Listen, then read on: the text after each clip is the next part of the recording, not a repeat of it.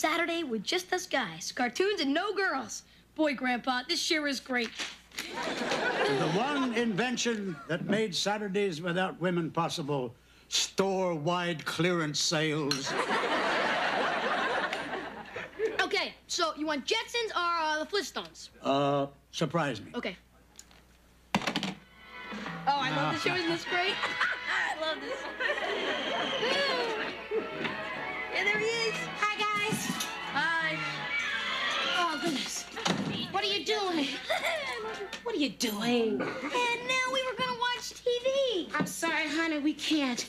Gotta get this place straightened up before she gets here. Before who gets here? Mary Ellen Baldwin. Joey, take the popcorn and the milk into the kitchen, pick up your games and your books and take them in your bedroom, okay? Nell, who is Mary Ellen Baldwin? Oh, Grandpapa, she's this girl that I went to school with back in my hometown in Alabama. Grandpapa, the girl had beauty, brains, money. She had everything. I hated her. Still do. Anyway, she called Mama when she got in town this morning, excuse me, honey, and she said that she needed to see us. Grandpapa, I do hope that you have another shirt. Nell, I am not going to change my shirt for some woman from Alabama. Okay, well then change it for me. You're the woman I'm talking about. Oh, that must be Mama. Who else has nothing to do but come over here and aggravate me? Hello? Yes, Mama, come right on up. By the way, Nell, if this rich friend of yours is interested in an aging Polish gigolo, I'll be upstairs. Joe, listen, I want you to go in your room and change clothes and put on a tie, honey. Oh, Aunt Nell, do I have to? I mean, don't you want your friend to meet me just the way I am? A good-looking, casual kind of guy? Yes, honey, I want her to meet a good-looking, casual kind of guy with a tie. So get your casual butt out of here. I'll be glad when I'm a rock star, because they don't wear ties. Boy, I told you, you're not gonna be a rock star. You're gonna be president of the NAACP. Hi, Ma, come on in. Nell, when Mary Ellen gets here... I know, Ma, you want me to be on my best behavior. No, your best behavior's not good enough. Thank you, Mom. Now, promise me now, you'll be nice to Mary Ellen. Mama, I was always nice to Mary Ellen. I mean, whenever she would wave at me from her big house up on the hill, I never threw rocks. Isn't Addie gonna be here? Nah, Mama.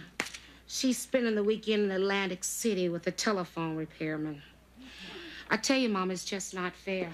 I'm the one who reported that phone out of order. Well, I'm sorry, Nell. You know, Addie always liked Mary Ellen. Mama, Addie didn't like Mary Ellen. Nobody liked Mary Ellen. I mean, she was the only kid in our school who had a car. Hello? Well, hello, Mary Ellen, darling. Why don't you come right on up? Apartment 2B. Bye. You know what, Mama? My fondest memory of Mary Ellen was the day her car broke down. Addie and I stood on the side of the road, and we just cheered as that tow truck towed that car away. We were screaming, "Top turkey, rich kid!" I just hope her hair is turned gray and her skin is shriveled up like a prune.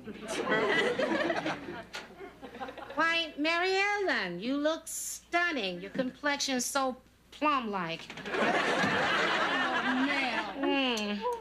Oh, and Mama may bear alone. Why don't you let me take your coat? Oh, thank you. Oh, what a beautiful sable. Hand wash, tumble dry. Just kidding. I'm still a kidder. Oh, my husband Bernie bought me that coat. Well, I'm into fun for myself. Uh-huh. Nell thinks it's fun not to have a fur. Sit down, honey. Thank you. Now, Mary Ellen, tell me just what's happening back home. Oh, everything back home is just fine. So, Nell, how are you? Oh, just busy, busy, busy, busy, busy, busy. You know how it is working for a publishing company. Yes, I heard you had a new career. Oh, it's nothing really. I just happen to be the top assistant editor at Magdalene and Loud. Oh. As a matter of fact, the book that I'm editing now will definitely be a bestseller. Oh, what is it called? Well, it's the unauthorized autobiography of Leonard Nimoy. Behind the pointed ears. It certainly is good to see the both of you. It's so good seeing you again, Mary Ellen. You know, Nell, we ought to go back and visit our old friends. Oh, would it be so good seeing your father's church again? Well, you better hurry up. They're tearing it down next week. What? Well, yes, Mama Maybelle, that's why I'm here. Actually, my husband Bernie bought the property, and we are building condos. Condos? You're tearing down my husband's church to build housing for yuppies? Yes. And the best part of the deal is the money you will be getting out of it. I don't care about the money. Ma, let's not speak too hasty. Just what kind of numbers are we talking here? Well, when we went through the church records, we found out when your father was minister, he loaned the church $10,000 to repair the leaky roof. I remember that. Well, It was the last of our life savings. Mama Maybelle, here is $10,000, $5,000 for you, and $2,500 apiece for Loretta and Nell. Why, thank you. I'll see that my little sister gets her share. Forget the money, Nell. And you take your cheap hamster fur and hightail it out of here.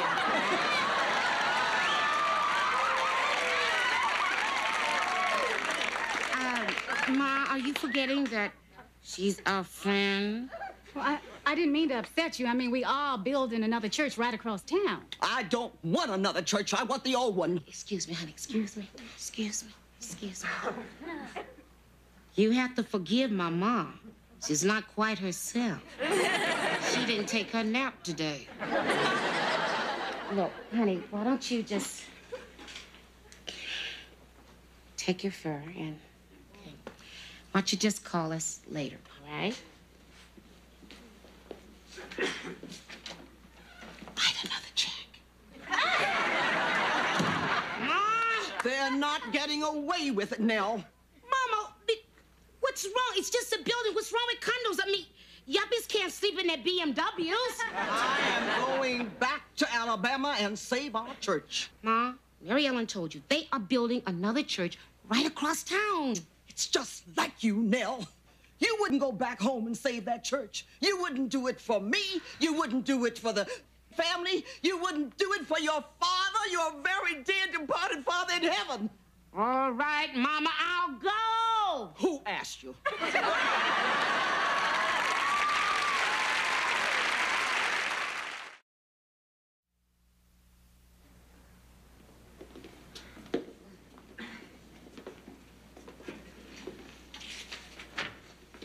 So, this is where you grew up, huh? Yep. Ma, please don't cry.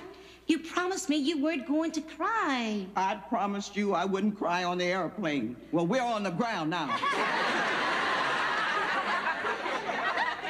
Oh, this brings back so many memories. You know, Joey, this is where Nell slobbered all over me just before she was baptized. That wasn't me. That was Loretta. And now, may I go outside and play in the cemetery? Because I like to read all the names on the gravestones. Oh, yeah. You know, that can be fun, especially if you don't see your own. Get out. Ladies, excuse me, but Sunday services are over. Who are you, young man? I'm from the wrecking company. Oh, you're the one who's going to run the bulldozer into the house of God. You heathen. I'm not a heathen, I'm a Methodist. Same thing. And I'm not running a bulldozer into this house of God. I'm using dynamite. Where do you live, young man? I can get some dynamite too, you know. Mama, please. The man is just trying to do his job. Nell, you're not a fighter. Mama, what is there to fight about? This is just an old, cold, drafty building. I mean, every time Daddy gave his sermon, he had to have a vaporizer on the pulpit. Nell. Hi. Mama Maybelle, I'd like to speak to you. How dare you show your face in this church, Mary Ellen? Mama Maybelle, please hear me out. I want you to know that I do not hold it against you for throwing me out of your apartment. Well, good. And you won't hold it against me when I throw you out of this church. Please, Mary Ellen might have come here to tell us something very important, like, here's your checks. Well, as a matter of fact, here they are. And Mama Maybelle, I understand your feelings. But this church is going to be torn down whether you take this money or not. We're not taking that money, and you are not tearing down this church. Listen, on behalf of my sweet little sister and myself and my sentimental little mama, give me those checks. I knew you'd be sensible, Nell. Well, honey, you do need a new church.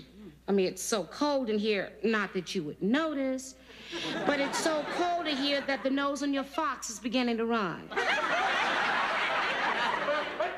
Bless you, Reverend. Praise the Lord. Nell, oh my goodness, Maybelle. It's so nice to see you. You know, Mary Ellen told me you two were in town. George Dixon, how can you call yourself a man of God and let them tear down this church? Now, wait a minute. Believe me, Maybelle, believe me, tearing down this church is an improvement. Really, I mean, the place is old, darling. Look, it's falling apart. See there? Right up there, there's a draft that... Bless you, Reverend. Whose side are you on, Nell? But, I mean, it is so cold in here. When I give my sermon, I got to put a vaporizer inside the pulpit. Reverend, I think we better be going. You know, we have to pick up that new organ I'm having sent over from Germany. We were very lucky to get it. They had to tear down an old church over there. You are tearing down churches all over the world. Bless you. Thank you very much. It's nice seeing you. I'm going to see you later now, okay? Bye-bye, Reverend. Bye. Ma, please, I know what you're going through. Well, honey, you just can't be so sentimental over an old church. Nell, I don't expect you to understand. This church has never meant as much to you as it does to me. But you know... Oh, I'm going down and see Mayor Watson. You mean old kickback under the table, Watson? Hey, Nell, you know, that cemetery is so cool. They have got a Moses Harper born in 1872. I know. That's my great-granddaddy. There were 5 other Harpers buried next to him. Are those his kids? No, those are his wives. He was real active in the church.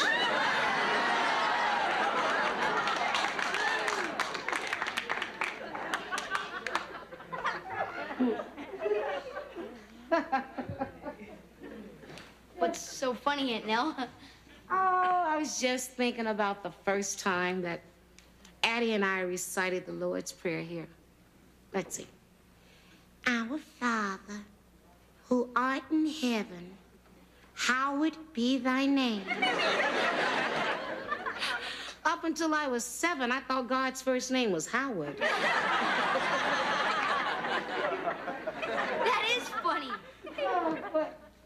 Hey, come here, sit down. Come here, sit. Just sit right here. Now, you are now sitting on the pew where me, Mama, and Loretta used to sit. We used to sit right here when my daddy used to preach to the congregation from up there.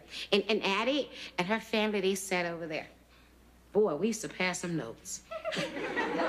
What'd you write?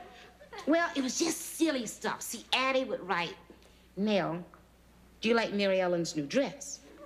And I would write back, no. It's ugly, but not as ugly as her feet. You ever get caught? Oh, did I get caught? I got caught every Sunday. I mean, every Sunday. And you know what? It was always Addie's fault. That girl would always start to laugh just as the choir would stop singing. And my daddy would raise one eyebrow and look straight at me. Always at me. Always at me. Oh, boy. You know what, Joey? My daddy had a wonderful booming voice. I mean, he could fill this whole room. Now, I used to love it. Like, he would get up here, and he would look out over the congregation. And then he would clear his throat. Then he would take a couple of sips of water.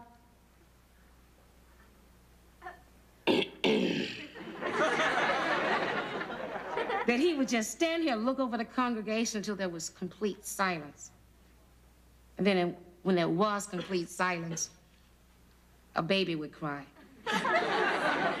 See, now, he had 3 sermons. One was Hell and Damnation. Now, I always knew we were going to get that one.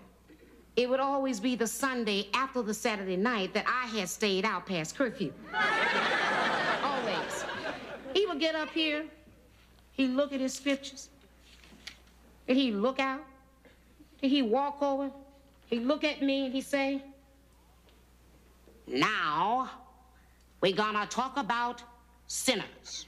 And of course, everybody in the congregation knew that I had stayed out past curfew. That man, I tell you. Wait, and he had another one. It was the money sermon.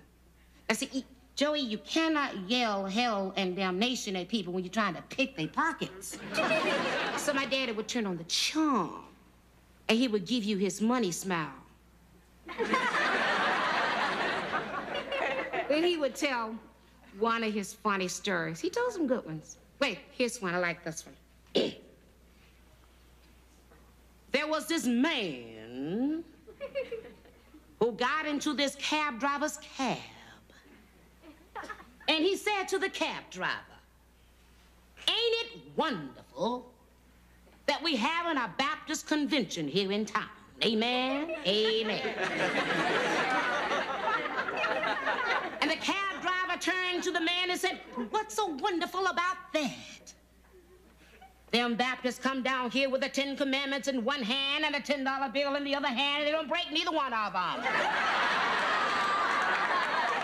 Well, I know you are some good Baptists and you ain't about to break the 10 Commandments.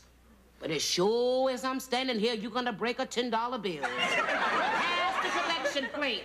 And then he'll put on his money stare. And the money just come rolling in.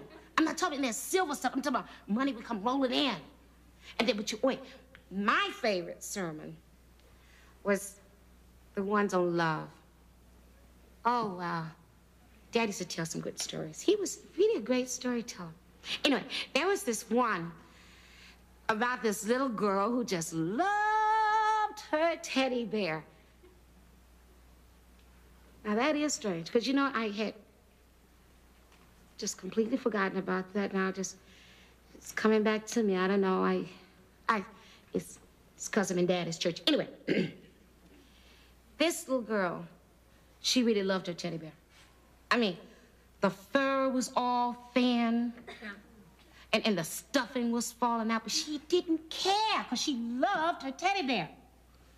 Anyway, one day, she came in, and she caught her little sister, who was sick in bed, playing with her teddy bear. That mean little girl went over to her, and she said, "That's my bear!" She took it back. She ripped the arm off.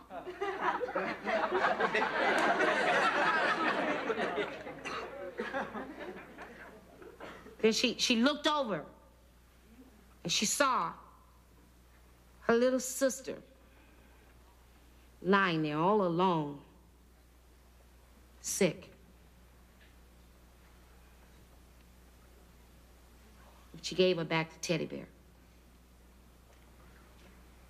Anyway, I used to sit up here and I used to think, wow, that's a wonderful story. See, I realized Daddy was talking about me. Mean little girl was me. But Daddy was real kind. See, he didn't tell the congregation that after Loretta got well, I took back my teddy bear. And I hit her over the head with it, too. I hit her. Yes, I did. My daddy was talking about me. You know, I used to sing up here. I sang alto. That's right, because I sat right there, and Addie sang soprano, so she sat over here. I even did I sang my first song up here. And I was so nervous. I was so scared. But see, I was excited too now, because I didn't want to let my daddy down. So I just stood up here just like this, and I looked straight out into the congregation, and I kept my eyes on this little bird on top of Mama's hat.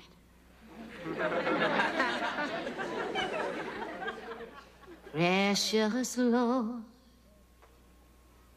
take my hand, lead me on, let me stand. I am tired, I am weak, I am worn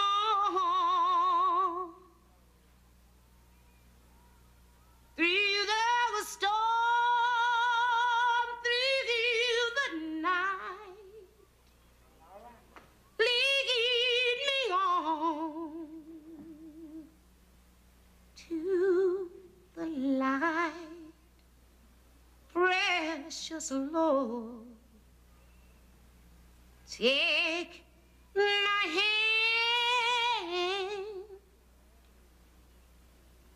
and lead me home.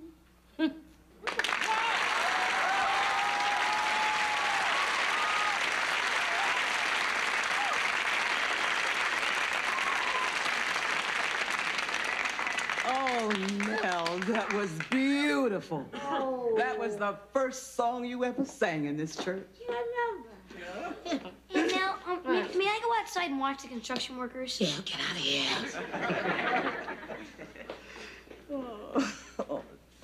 How'd it go, Mom? It's okay, Mama. Don't you cry. It's all right, Nell. I guess we all have to learn that we have to let go sometime. What? You know what, Mama? You're just not a fighter. What do you mean? Look, I don't care, Mama. I'm gonna stay here and fight for my daddy's church, even if I lose, okay? Yeah. There.